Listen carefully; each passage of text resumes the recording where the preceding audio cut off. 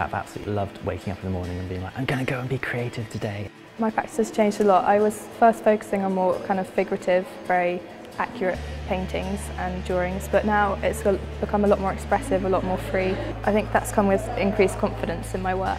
I think the hands-on approach in the workshops and getting sort of free rein over different materials and stuff, meeting people that are as enthusiastic as you are, you can sort of really bounce off ideas. I think it's great.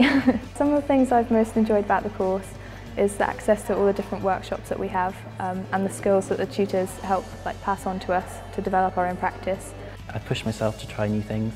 I've done lots of printmaking, I've fallen in love with ceramics. I spent the past few months making pots. I feel being part of this course definitely feels like being part of a family. You get really close to the people you work with in the studio.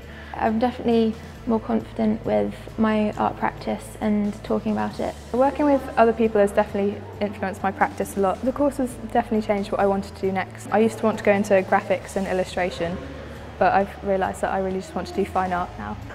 One word to describe the course, I'd probably say enlightening. Motivational. Experimental.